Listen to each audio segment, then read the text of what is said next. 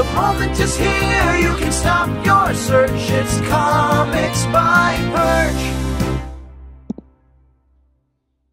Hey everybody, this is Perch. Casey Kasem, Perch. I don't know. Anyway, I like how this channel has evolved through the years to do different things. I would like to go back and do the sales analysis. You know what? We can't wind this channel down until we go through at least 2 or 3 more iterations of everything here. So anyway, we're going to read this mail. It says the benefits of being a nobody. Okay, there's lots of benefits to being a nobody, by the way. I don't know if you're like me.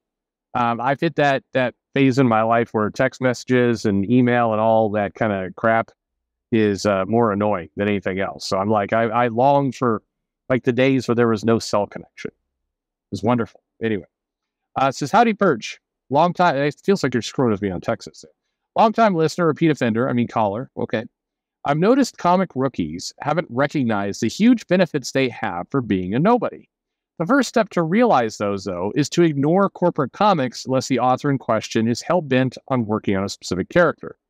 If that's the case, here's your creek, your boat, and no paddle. Good luck. But I said rookie, let's call him Zach. By the way, I get mail from time to time like, you talk about Zach too much.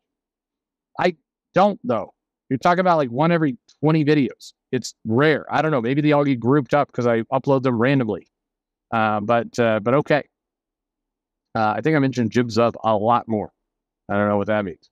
Anyway, let's call him Zach. Wants to be independent. Then I have a few options for him to consider. Do as many roles as you can. If you're an artist, learn to write. Writing is so easy, it's a joke. Sorry, all you writers out there. If you can write and draw, you're 90% of the way there. That's mostly true. Number two, the mostly there. A good writer, I'm sorry, I disagree. A great writer, a good to great writer, is actually very hard. We've seen lots of crappy writers. A average to fair writer is easy. Especially if you're doing corporate comics. Like Spider-Man fights the Rhino. The Rhino's big and bulky and smashing stuff up, and Spider-Man's making some jokes, and then he wins. And he's never really in danger in the first place. That's the comic. You can write a crappy fair story. You see plenty of them in the various anthologies that get put out. But if you're a good or a great writer, it's actually hard and rare. There's a gift to it. There's a storytelling kind of bend to it. So I don't think it's easy to be a good to great writer. But I think it's very easy to be a fair to poor writer. I think it's hard to be an artist at all. I think even, and in fairness, I'll say this out there, a lot of people shit on artists who draw, screwed up versions of things in the comics. But it sometimes is them, it sometimes is digital, it sometimes is the scaling, it sometimes is the inker they do it, sometimes the color is screwing up. There's a lot of ways that can go wrong. And I think it's hard to be a fair to poor artist. And I think it's astronomically hard to be a great artist. So I think that's how I would classify. Anyway, number 2, I'm back to the mail. Number 2, get another job. Do not romanticize the starving artist bullshit. Get that job that will feed you. Agreed completely on that one. Number 3, put your comic out for free on every platform that will take it. If your work is good, your readers will force you to give them away to support you financially.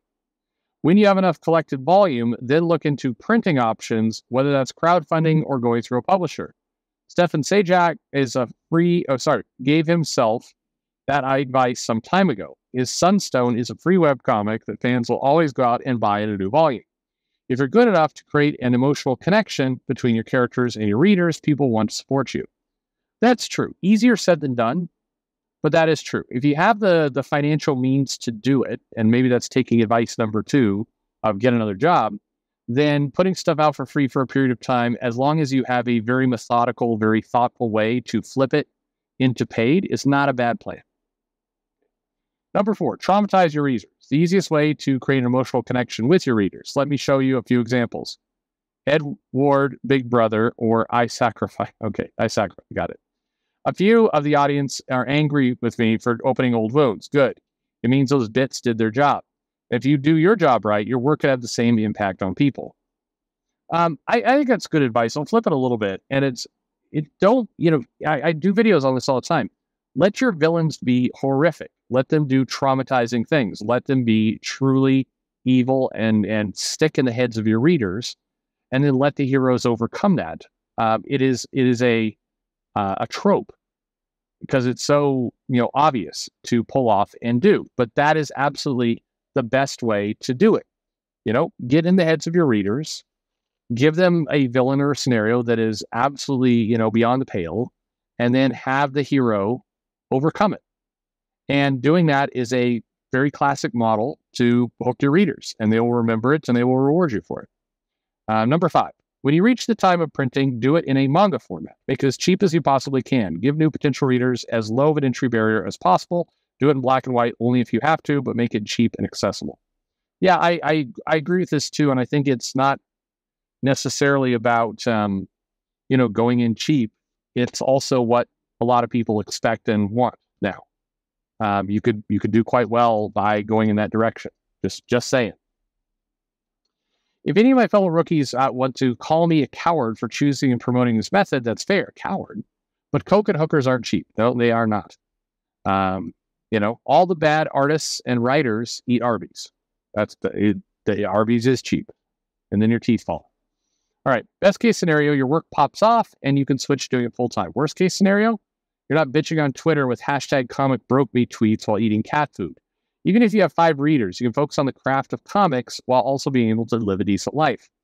I'll be very sad when the channel shuts down, and I wish El Percho would keep it, even if that means doing 1 Comic Pro interview a month, even if it's Sean Gordon Murphy every episode. Yeah, in fairness, you could do a whole channel off that. He's amazing.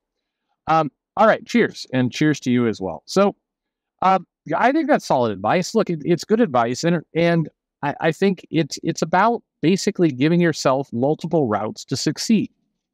That's the trick. Give yourself multiple ways that you can get to the finish line. And if you don't, then you're playing a tougher gambling game. It's better to have options. It's always better to have options. One thing that also kind of strikes me is, there's these videos that I do and that others do and everything else that really seems to point out the flaws, the poverty, the issues of people who work in comics. And I've been thinking about that lately. Why? Why is that? And I think a lot of it has to do with the fact that a handful of comic creators, again, not all, in fact, not even a majority, went on social media and basically patted themselves on the back, made themselves and more important than others, certainly more important than the readers. I know a lot of people are like, well, the comic creators called us, bad, bigot people. And, they're pissed by that. That gets in your head. But honestly, I think the thing that pissed off readership more was the arrogance, was the ego, was the I'm better than you. And there are a couple comic creators who really, really kind of drove that into the ground, really pushed on it. Again, I would say a minority of them, not a majority. A smaller group of the comic creators did this, but definitely some did. And it's a shame because I think there's a lot of other comic creators like, guys, what are you doing? I'm just trying to get paid here. Fuck, I'm not paid a lot. I just am making this comic book, trying to have a good relationship. So when I go to the con and try and sell some art, people will buy it. And then, you over there, you asshole, are ruining it for everybody because you're out there, screaming about, having an ego trip because, you work in comics and they can't. The gatekeeping that went on around, we're going to keep all the bad people out of comics. I think there's an undertone to that, or there's a kind of a second layer to it, where a lot of the gatekeeping felt more like people trying to protect their private little clubhouse so they could be important and others couldn't, as opposed to actually doing something morally superior or good. It felt more like an ego trip. I think that really turned people off. I think it still turns people off.